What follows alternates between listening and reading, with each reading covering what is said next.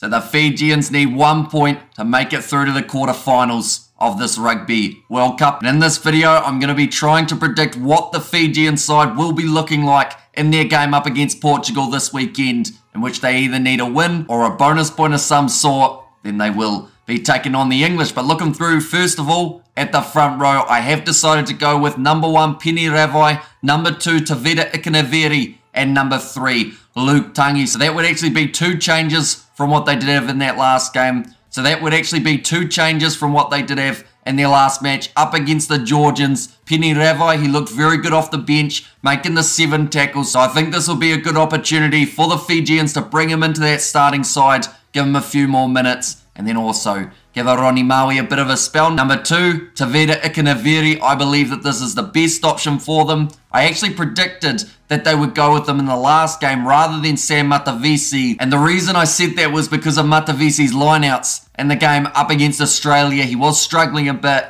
but nowhere near as much as he struggled up against Georgia. So that is why I would go with Tavita Ikanaveri. Also coming off the bench at 39 metres carried, making a clean break along the way as well. So yeah, I think Ikanaveri pretty safe to put into the starting side. And then Luke Tangi, he also had quite a few metres carried, 32 for himself, making some good yards, having a fantastic game for the tie head prop. Looking at the locks, I believe this week they will decide to switch it up. They've gone with the Soana Silasila and Te Ihuaru Thurikadavita for the last few games, and I believe this one is where they will make the changes. Number 4, Timo Mainavanua, and then number 5, Albert Tuisui. So still 2 players who have had plenty of minutes throughout this Rugby World Cup, just coming off the bench rather than in the starting side. But Timo Mainavanua got himself a turnover in the last game up against the Georgians. Albert Tuisui always going to charge hard at the line, make you those few extra meters. And in this game, we've got to remember, even if Fiji do end up having the loss,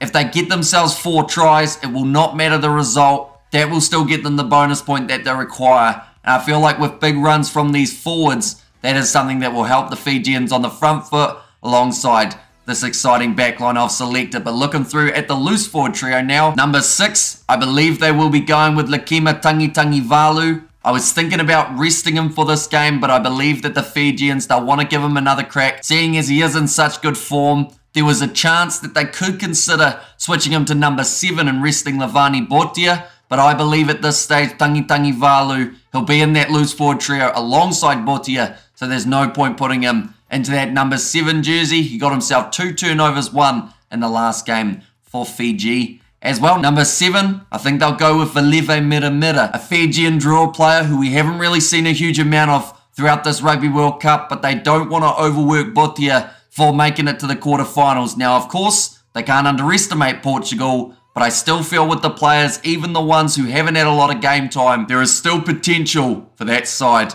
to walk away with the victory. And then number 8, Meri Delialangi, the captain of the Fijian drawer, a fantastic player who has had limited opportunities throughout this Rugby World Cup, and I feel like this is the best time to give him the crack. I was considering putting him at 6, but then I decided Lekima Tangitangivalu can keep his spot. So Delialangi playing 8. It's not an uncommon position for him to play. We've seen him do it for the draw, so that is why I believe the Fijian selectors will put him there to close out the Fijian 4-pack. Looking through at the back line, I believe they will make the switch back to Frank Lamani this week rather than Simeone Kuravuli. We actually saw quite a massive impact from Frank Lamani in that last game, helping his side towards that victory. As the first half for the Fijian draw, there were handling errors, there were penalties against them. Second half, a lot more stability started coming into play. Whether or not that was down to Frank Lamani, I don't believe it all was, but he certainly helped out alongside those other players who made their way off the bench. And number 10, I believe this will be the first opportunity in the starting lineup throughout this Rugby World Cup for Vilimoni Botitu. We've seen him come off the bench a couple times.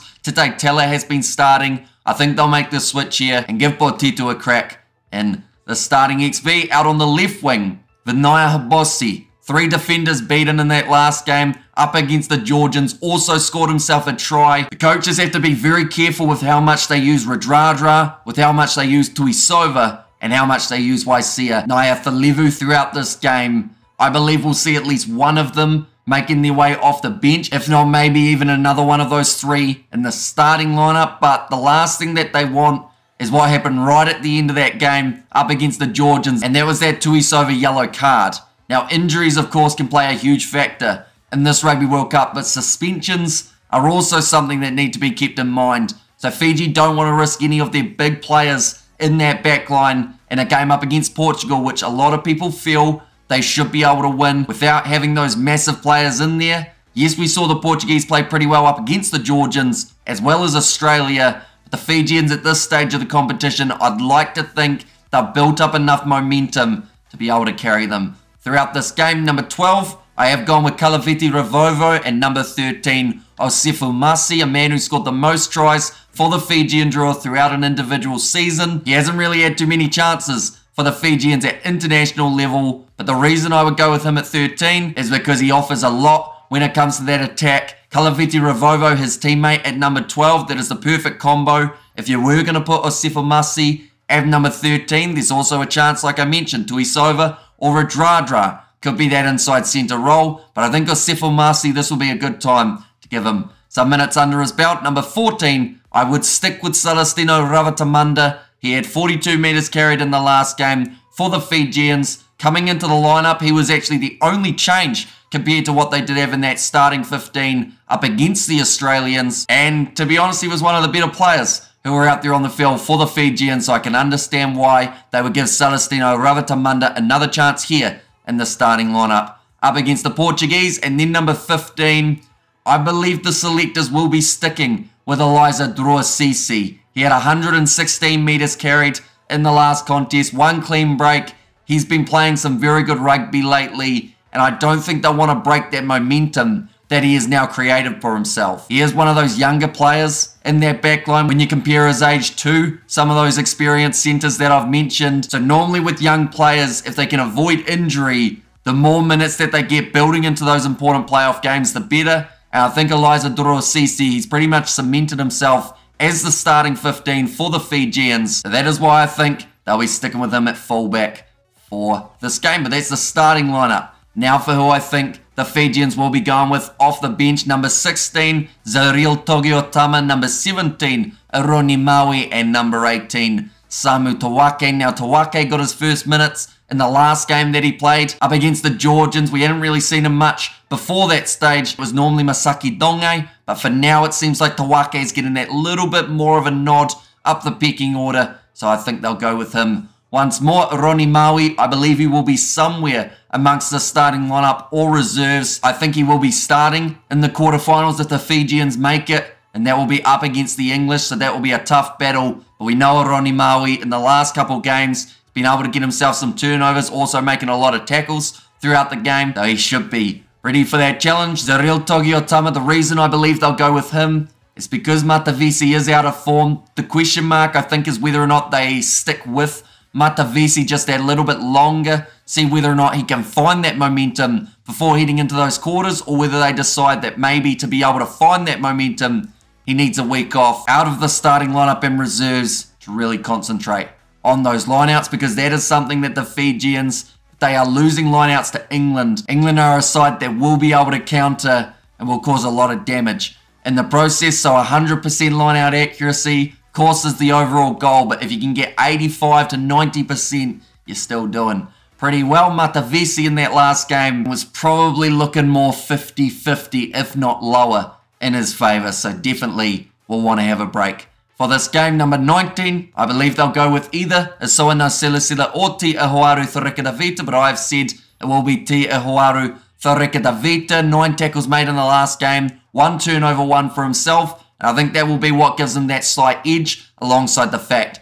that he plays as a blindside flanker as well. And then number 20 off the bench, I have put Lavani Botia. 5 defenders beaten in the last game, 11 tackles made, 2 turnovers, 1. The man is in some of the best form we have seen from him at international level in a long time, and that is why I believe they will have him come off the bench rather than the starting lineup, have him close the game just in case it's close between Fiji and Portugal, and then just like he did in that game up against Wales, have a real late impact. In that game it was almost enough to get the Fijians the victory. He did enough in that game to then get to start up against the Australians. He was one of the standout players for that game. Also did very well up against Georgia. So I think he'll find himself somewhere when it comes to play in the Portuguese. Now the back replacements. Number 21, Penny Matawalu. I believe they will be resting Simeone Kuravuli here, saving him for that quarterfinal matchup if the Fijians do manage to qualify. Number 22, Semi Radradra, and number 23, Sareli Mungwala. And that is going to be to replace Eliza Droa-Sisi, maybe around 50-55 minutes or so, to make sure that he is still fresh for those quarterfinals. That would only be the week straight after this game. Up against Portugal, Semi Radradra could either come into the centres or replace one of the two players out on the wing, depending on what the Fijians do need for that backline. And Penny Matawalu, he hasn't had a huge amount of game time throughout this Rugby World Cup, so I would like to see him get a few minutes before the end of the competition. But I do thank you all very much for tuning in. Do let me know what you think the coaches will be selecting in this lineup. There is a chance that they go full strength. There is a chance they go experimental. But one thing's for sure, the Fijians need a win or to walk away with at least that 1 point. If they are able to do so, they will make it to the quarterfinals, which is something they weren't able to do in 2019. But overall, throughout this competition and the last 12 months, the Fijians have been looking extremely strong. So I hope they do well. Portugal will be up for the fight. They have shown that throughout their other games in the Rugby World Cup comp, but I still think the Fijians will be able to do enough here. But we will also have a video coming out when the Fijian side is announced. See how close we got to the real selection that does take place. We will also be live on the channel doing the commentary for the game between Fiji and Portugal. It is an 8 AM kickoff on Monday morning here in New Zealand, and it will be the last game that takes place of all the group stage fixtures before heading towards those quarterfinals. But thank you all very much for being here. I will see you all for the next one.